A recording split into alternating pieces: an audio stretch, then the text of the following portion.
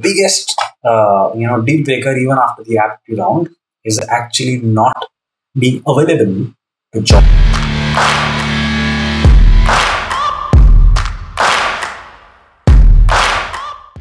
Hi guys, and welcome to another video by Mentor Me Careers. My name is Alan Arvindan, and today we'll be covering on the Morningstar interview questions specifically related to the position of MDP, which stands for basically Management Development Program. What we will be doing here, we'll be talking on the three areas of the MDP preparation. First, I'll be taking you through Morningstar, its roles and responsibilities in the MDP program.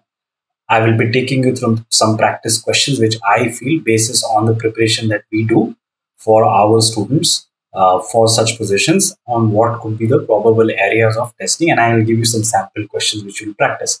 And finally, we'll be covering on deal breakers, right? Because you think that, or people usually think that it's only the interview performance or the technical aspects which usually decides the fate of an interview. But there's more to it rather than just the technical aspect of it, right? Because in companies at this level, which are which usually hire at a larger scale, there are tends to be much more than just the technical aspect, right? Now let's first look at the Morningstar structure. Right? Now, why am I covering this?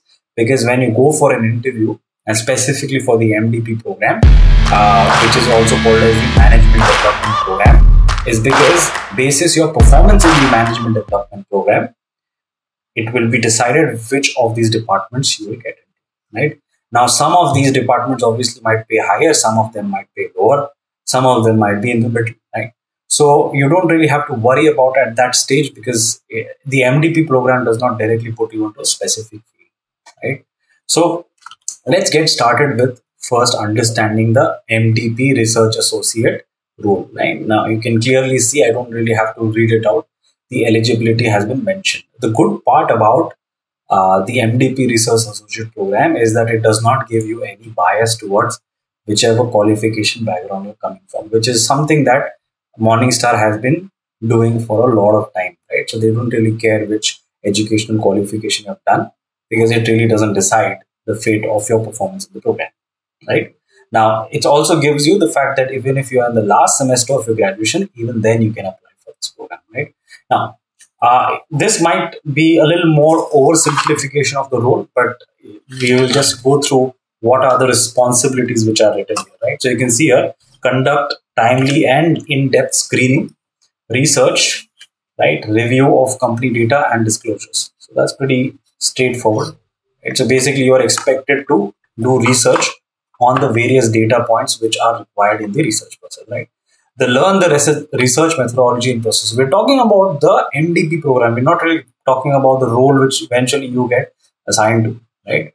So, and that means also that there will be a training process involved, right? Deliver on targets, which is pretty obvious, right? And achieve the set SMART goals. That's also fine. And so you can see here, not much, right? There's not much technical things here. There is non-technical expectation, right? And that's pretty obvious because this is an MDP program, right? So the role and responsibilities get assigned once your MDP program is finished, right? So at this stage, they're just talking about very qualitative perspective, majorly on your attitude perspective, what is expected of you, right? But that doesn't mean that we will not, there's no questions or there are no, skills which you need, right? So I think this part is like a holy grail now that nobody can really make a good career in any field unless their basic communication is in place. Now, you don't really, when I say English communication, it really doesn't mean just writing and speaking, but it also means communicating and getting your things done. That is way beyond just English communication, right? So MS Office, particularly excellent word because this is the maximum place any organization, specifically in finance, anybody will be working on, right? Now, so here you can clearly see it just says knowledge. It doesn't really say that you have to be an expert in any of these. And plus, it clearly mentioned that it's a plus. So that doesn't mean that this is like a deal breaker out here, right? So if you really want to do something, my recommendation would be to take up a Python course not too much. You can even learn Python on a YouTube channel. You don't really have to spend a lot of money just to get the basic, the basic, the functions which I used. How does the Python work? Just to get comfortable so that you can, at least in the interview, you can talk about it. Third is, you can see here, then you're mostly talking about, again, the attitude of a client, right? So I'll not get into the attitude. And suppose since you're watching this video, that it automatically means the attitude is good. Now let's talk about the interview process. So as opposed to how interviews used to get conducted, probably 10 years back, where the requirements used to be smaller. Now the interview processes are pretty straightforward. And most of the companies will start with an aptitude test. Now, it depends whether the aptitude test will be absolutely an aptitude test, or it might also have some bits and pieces of finance knowledge also, right? But in the MDP process, it's entirely aptitude for the first round, right? Then once you get shortlisted, then the interview process, this is the face-to-face round that happens. Then you have got the MDP training program that starts, right? So there's a literacy program that they run, and then you get assigned on the various roles which they feel that you might perform better, right? Now, the aptitude structure mostly is logical reasoning and communication. Okay, and we'll do some sample questions to get an idea of what kind of questions can be expected, right? And what kind of preparation you do. Now, it's not the kind of logical reasoning questions that actually turn up in the CAT exam or your CET papers, right? It's a little different, but in fact, it's actually a lot easier. But you need to at least have some preparation so that you don't go blind on this, right? So let's start with the first question. Okay, now this is the kind of logical reasoning questions that are expected, right? So it doesn't really have any question, right? So it's also called as deductive logical reasoning question, right? Now you can see here that there are some symbols out here which are mentioned. There's a triangle, circle, there's a plus sign, and then there's a star, right? So if I mention that this is 1, this is 2, this is 3, and this is 4, right? Which order of these codes will make this into this order? So if you can see here, the first is obviously the same, right? So the triangle remains the triangle, right? The circle remains the circle, but instead of the plus sign, the star is coming up first. So it's pretty obvious that 1, it's happening 1 and 2, then it is 4 and 3. So the code should be 1, 2, and 4 and 3, right? So if you want to check this answer, you can quickly check that is the right answer, right? Let's take a little more complicated one, right? So we can see that if we try to number this as 1, 2, 3, 4, then we obviously have a code of 2, 1, 4, 3, which is executed, right? That means if the 2 code is executed, then now the new structure is that you've got a triangle, you've got a plus sign, right? You've got the circle, and then you have the star sign, right? So now, basis this code, right, 2, 1, 4, 3, which of these codes will cause this to happen, right? So you can see here that it's basically, if I were to say here 1, 2, 3, and 4, right? So now which of these codes will make this into a circle? So it's pretty obvious that if you want a 0 to come here or a circle to come here, you will use 3. Then you've got 2, right? And then you want a star, which is 4, and you got a 1. So this right answer is going to be 3, 2, 4, 1. So the same logic, but it's a deductive logical reasoning basis 2 stages of coding, right? So this is again one of the questions which you can expect. Let's try another one. This is a simpler one. It's obviously a very straightforward one. The reason I put this third question is so that you can pause the video and try to solve this once, so that you get that practice which is required, right? But once you pause it, I'll still do the solution. So this is 1, this is 2, this is 3, and this is 4. And now you can see here that it's the triangle first, so it's going to be 4, right? Then it's the circle, this is 1, then star is 2, and plus is 3. So the answer is 4, 1, 2, 3. Now remember that these questions in the real interview is going to be timed, so you need a little bit of practice so that you don't get confused as to what is expected. Majorly, the reason why students actually fail these kind of interviews is because they don't have the time to practice, and when such weird kind of questions comes, then they get panicked and then they screw up the test.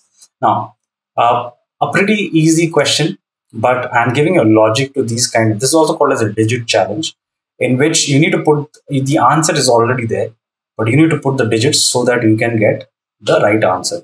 Right now, first and foremost, the basic logic, okay, that to be remembered is whenever a final result is given, what you want to do is you want to get the addition part to be the higher number.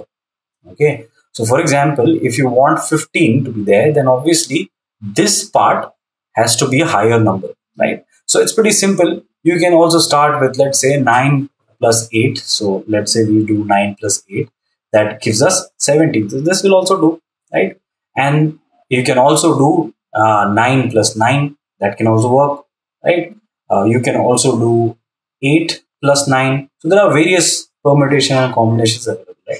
So now if either of these answers can be right, right? I mean, there's no such thing as a wrong answer in this, but just remember the logic that your answers has to be, your addition has to be higher. So in this case, we will do 17 minus 2, which will give us 15.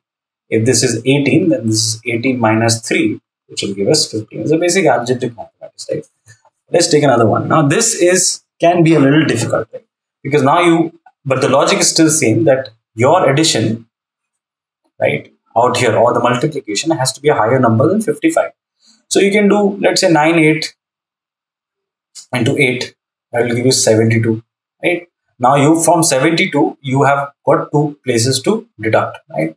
And you want 55. So let's say we take the highest number available, which is 9, right? Now, another thing to remember is that the question sometimes might also enforce that you cannot use the same number again, right? But let's say this condition is not there for the moment. So then you do minus 9. So you got 3 and 63, right? Now from 63, you want 55. So it's pretty simple, right? So 63 minus 50, you want 55. So what is the difference? That's about 8. So then you can do 72 minus 9 minus 8. But let's say there was a condition stating that you cannot use 9 and 8, same number again. So instead of doing 9, what we can do is we can do 7. Okay. So maybe 7 into 9 will give you 63. Now from 63, you want to go to 55, right? So 63 and 55. So that gives us 8. Now, since you want to do 63 and you cannot use 7 and 9, right? So you can either do minus 6 minus 2 and you can get a 55 number, right? So just be careful on what you multiply first, because you cannot use the same number again, and that most likely will be the condition, right? Now this is a verbal case, right? Now it's pretty simple, but again, you need to be able to comprehend this in a limited time frame, right?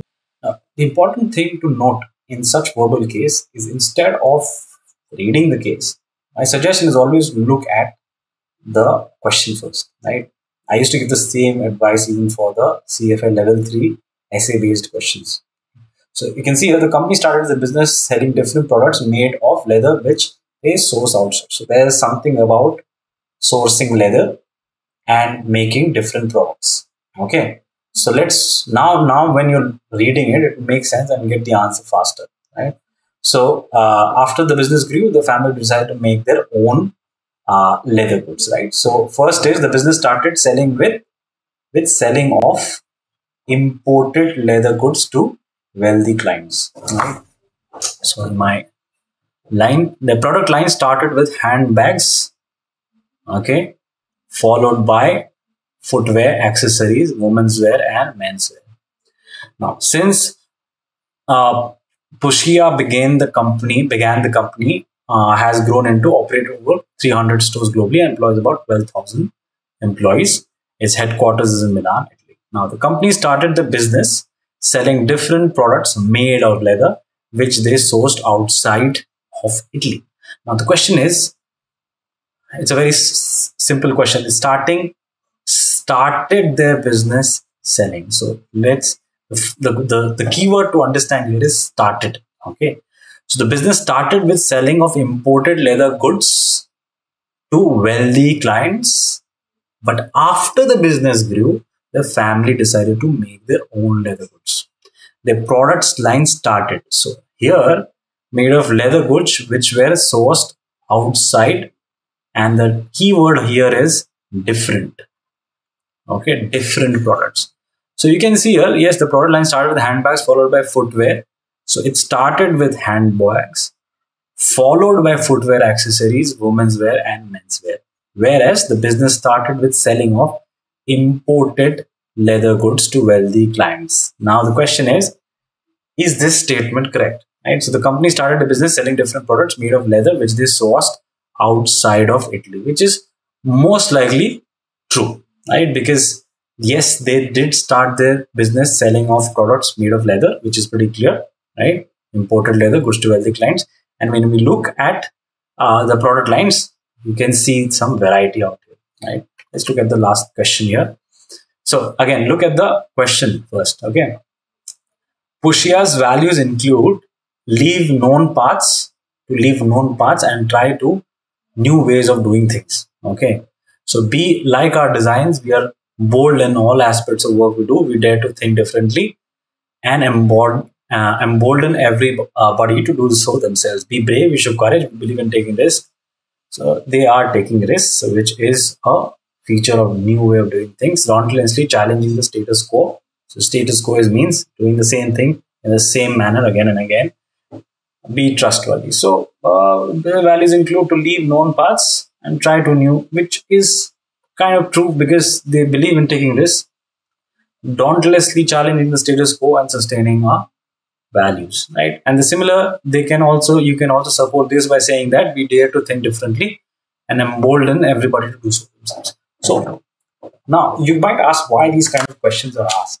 And the reason why they're asking is because when you're doing research and if you're collecting data or making sense of the data, sometimes the answers of the things you're researching is not directly available. So you have to take the implied version of what is written. So that is the reason why they want to check whether you have the capability to look at some data or information and then use that information for some insights which you can create, which is what is given on the right hand side of the screen. Right now, let's finally look at some deal breakers. Right? Now, the first is obviously not clearing the aptitude, which is a deal breaker. So you need to have aptitude, and even if you are intelligent, I would still recommend you to still practice these questions because you might be intelligent, but you might not have done such questions. So it doesn't, your intelligence will not be of much use if you don't do that. Please remember the biggest deal breaker even after the aptitude round is actually not being available to join on a specific joining term. So generally they give you about 3 dates to join. Okay, you have to be absolutely compliant because since they are higher on bulk, they have a certain process of training, induction, etc., etc., etc. For that, it is very important that the candidate is available to join on a specific date. I've seen so many candidates just being rejected because they will say that I have an exam, I can only join after this. They will not really tell you, they will try to do a trick question, right? They will say that, do you need any leaves in the coming 3 months? And you might just say, yes, I need because I have this and that. So be sure not to say that because that will just be a direct rejection.